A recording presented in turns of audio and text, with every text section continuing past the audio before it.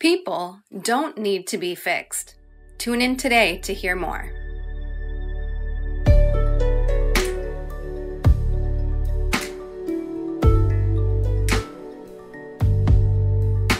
Welcome to the Fierce Authenticity Podcast, where we're illuminating and dismantling all of the ways supremacy culture has impacted our relationships with ourselves, with Source, and with others. Not just the overt ways, like racism, sexism, ageism, alcoholism, and all the other isms, but also the sneaky, cunning ways you wouldn't have thought of, like perfectionism, imposter syndrome, judgment, burnout, the not enoughs, and the hustle to achieve. I'm your hostess, Sharani M. Batuk, and I'm a relationship therapist, leadership development consultant, and author of the book series, Fierce Authenticity. Whether you're a returning listener or you're new here, I want to extend a very warm welcome to you and invite you to connect with me through the Fierce Authenticity newsletter community. If you're ready to rise above an inherited systematic invasion rooted in fear and lack so that you can calm and refocus those energies towards reclaiming a fiercely authentic personal relationship grounded in an abundance and love that is so radiant all your other relationships are elevated with you, then this is the space for you. I invite you to visit www.fierceauthenticity.com/connect to join me. I'm so excited that you're here. And now let's dive in.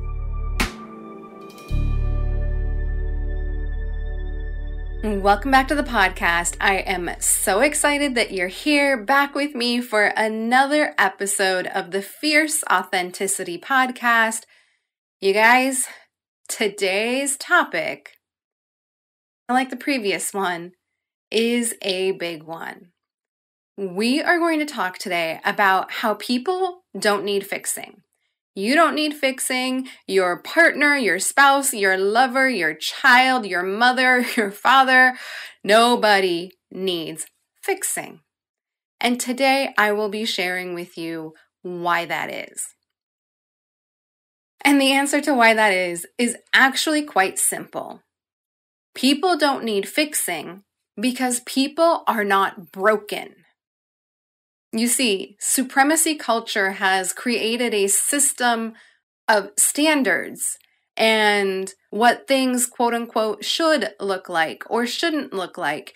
And when we're operating under that system, of course, if we're not meeting the exact standard in the exact way it was set, we're going to feel that there's something deficient in us. That is built by design. Built by design. Because when you don't show up to the standards which supremacy culture has set based off oppressive, manipulative practices and tactics, you then have a tool to beat up on and oppress yourself. Because you think there is something deficient in you when you are not meeting the standards that were set by that system. As you're hearing me say that, my hope is that you're starting to become aware of the vicious cycle, this pattern that's been created, again, by design, very specifically, to keep you thinking that there is something wrong with you. To think that you're not enough, that if only you worked harder, if only you tried harder, if only you studied harder, if only you were a better mom, if only you were a better wife, if only I was a better employee, if only I could do what Bobby Joe over there could do, if only I could do more, then I could achieve whatever that standard is. And so you think that there is something wrong with you, that you then have to go out and fix. And this isn't just applicable to you. Of course, maybe you have a child and the child isn't getting all A's or A pluses. And you might think, oh my gosh, there's something wrong with my kid. They need all this tutoring. They need this, that, and the other. So you think that they need some sort of fixing in this area. Or let's say your husband isn't able to show up for you the way that you would like him to show up for you. And then you get into the pattern of thinking there's something wrong with him and he has to fix himself. He has to learn how to show up better for you. And so you think that he needs to be fixed. Or maybe you have a friend who has the same struggle over and over and over again, and she comes to you with the same sob story all the time. The characters in the story might be different, but the story is always the same. And you get hooked in thinking that there's something wrong and something in her that needs to be fixed. Well, guess what? There is nothing wrong with people. There is nothing wrong with you. There is nothing wrong with your child. Nothing wrong with your husband. Nothing wrong with your friend. Abso-freaking-nothing-lutely wrong. Oh my gosh, that was a tongue twister.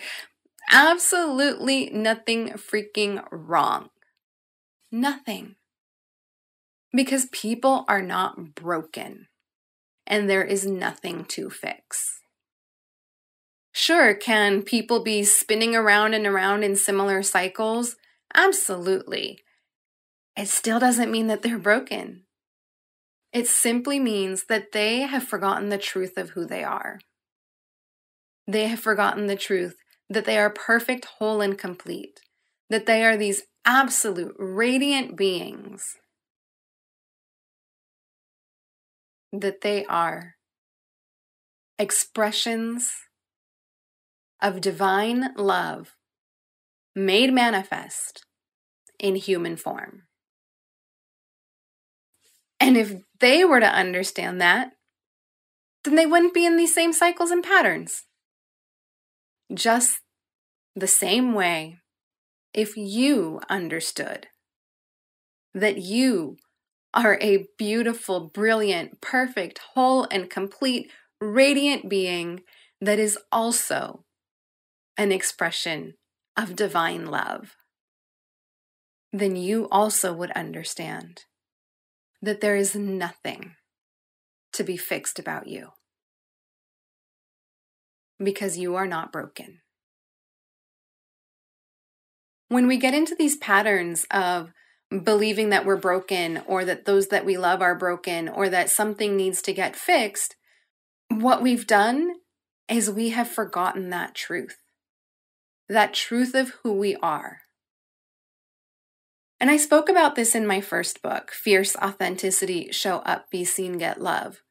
I spoke about how really what we're doing when we do these practices, when we engage with this work, is we are unbecoming all of the stuff that we are not. We're clearing the dust. We are moving through layers and layers and layers of gunk that has been put upon us by our families, by society, by our cultures, and ultimately by systems of supremacy. And it's in engaging with these practices and understanding that you are not broken, the people around you are not broken, you don't need to be fixed, the people around you don't need to be fixed, that your relationships will improve. And when your relationships improve, other people's relationships will improve. And their relationships will improve, and their relationships will improve.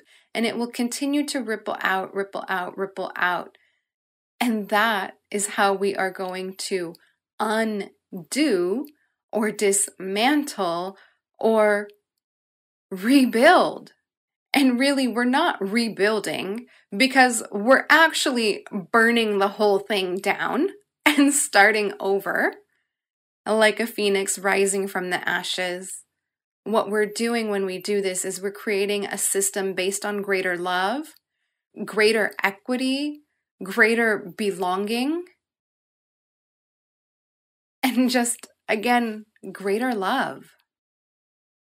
And when we're in that place of greater love, and when we can understand that we aren't broken and that the people that we love or the people in our lives aren't broken, then we can actually invite ourselves and them into remembering who they are at their highest expression of themselves.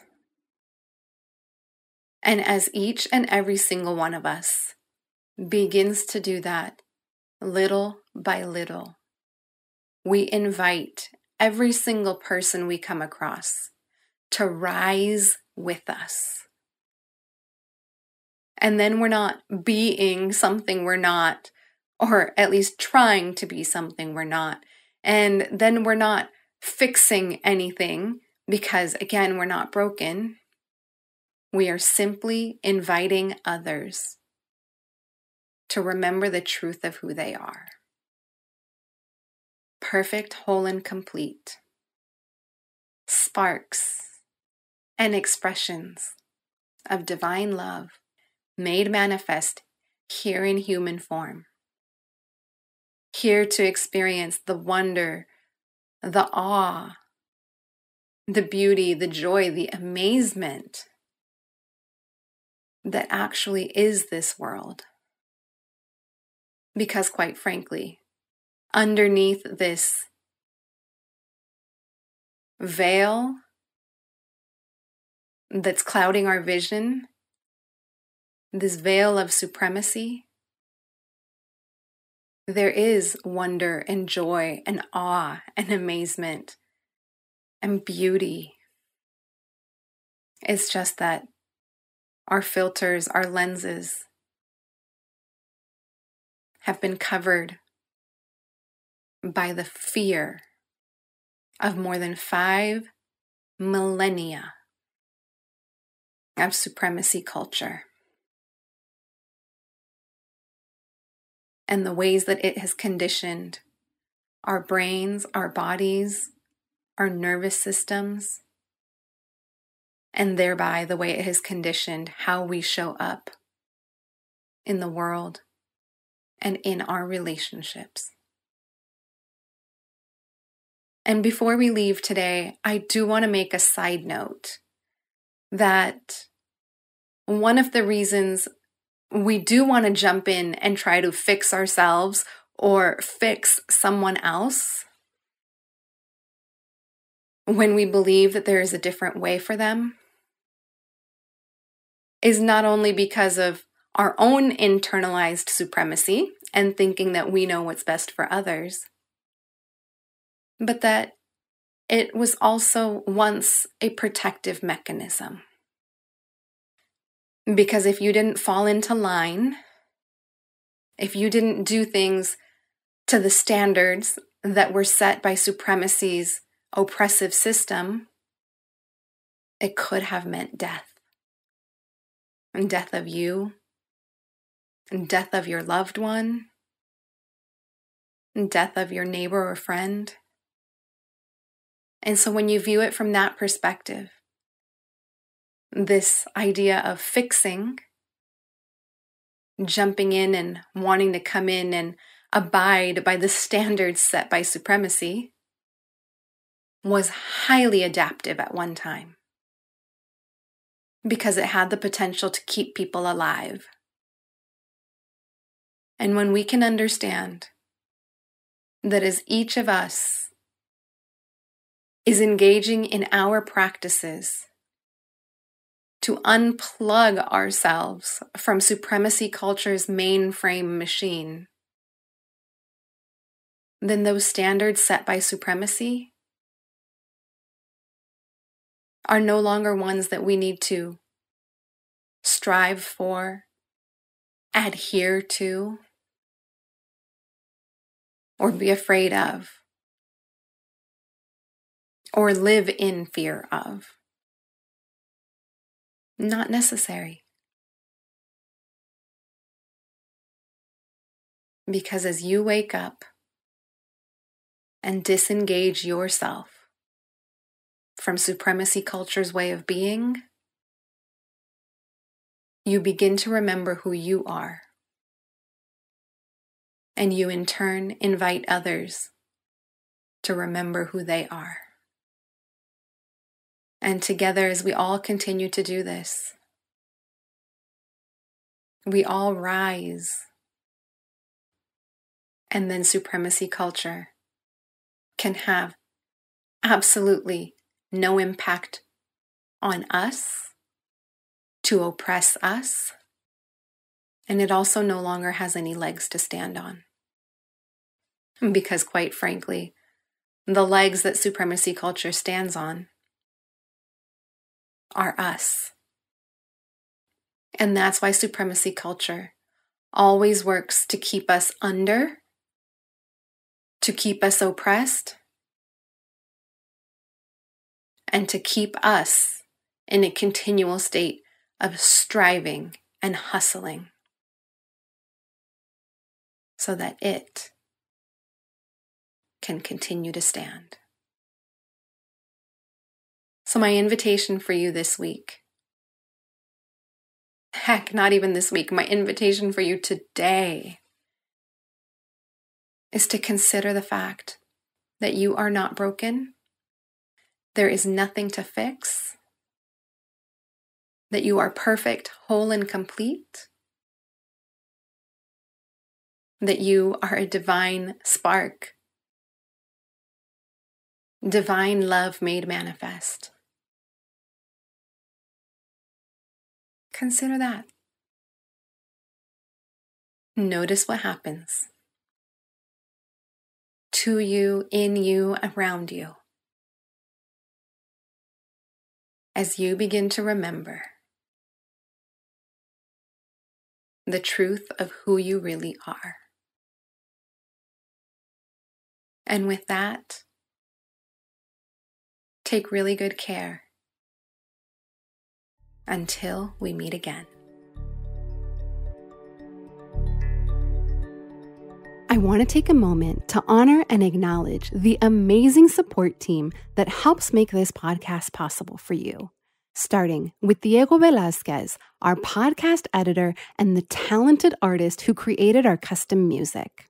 Ana Olvina, my wonderful assistant who creates all of our beautiful graphics and the transcript of every episode, which you can find over at www.fierceauthenticity.com.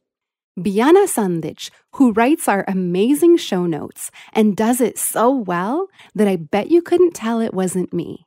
The talented Jillian at Epoxy Studios, whose photography is our cover art and pretty much every other curated image that you see of me on social media. My husband, who puts up with me when it's 11:30 p.m. on a Sunday night and I'm like, hey babe, I gotta record a podcast episode. Like right now. Is that okay? My higher power, whose divine wisdom flows through me to bring these messages to you. And last but not least, I want to thank you, my listener, so much for listening in. If you'd like to join the podcast support team, some ways you can do so are by rating and reviewing the podcast, sharing it with everyone you know, and, if possible, making a financial contribution through the link in the show notes so that you too can be part of the team elevating this podcast and making it possible to bring to other listeners like you. I'm sending you so much love, and we will be together again soon.